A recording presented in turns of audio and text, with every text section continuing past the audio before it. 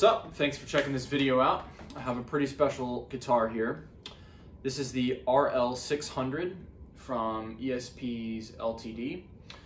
It is the signature model of Roope Latvala, ex-children of Bodom, Synergy, and Stone. And aside from being one of the most beautiful metal guitars that I think has ever been made, it is pretty special, and I wanted to just go over a couple of things that in my opinion make this really cool and are the reason that it's now one of my favorite guitars.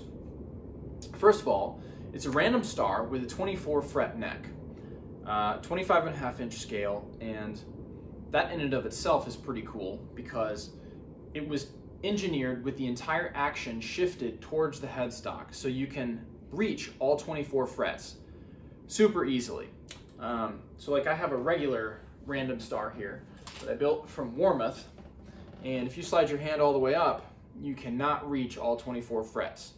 Not to mention it's a bolt-on, so you can't, not really playing much past 21 anyways, unless you're a much better guitarist than I am. But this has a neck through joint, and everything is super easy to get to, which is really cool.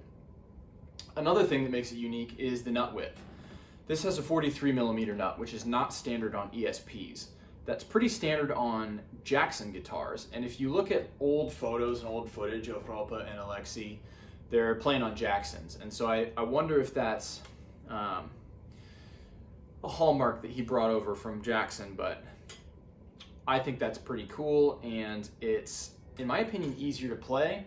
I'm not the most precise guitarist yet, so having a little extra space between the strings from that slightly wider nut, I think it makes it a little easier to get chords out and make less mistakes overall. And then as far as hardware goes, it came with an EMG H2, which is the pickup that Roope uses.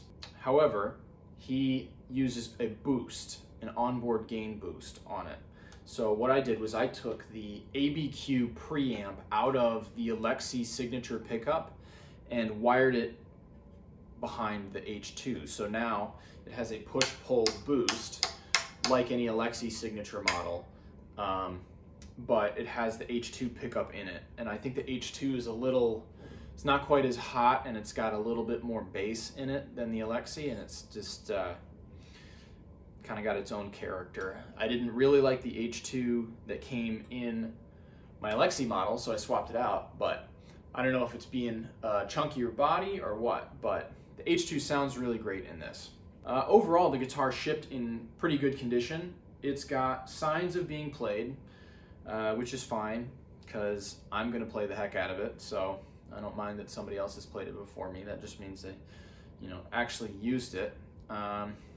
And some of the strap buttons have been moved, so there's some little glue spots, little paint spots where the strap buttons have been moved. Here's another one down here, and weirdly enough, there's a nail stuck in the body underneath the pick guard, or not the pick guard, underneath the pickup ring. I have no idea how it got there. I can't get it out. It doesn't interfere with anything, but I really wish this guitar could talk and tell me why there's a nail stuck in there, but it doesn't negatively impact the guitar. You can't see it. It still plays fine. And the only other thing I've done to it is I put a one of the push-in arms that has the little rubber ring in there that tightens, and you get a much tighter seal on your Floyd arm.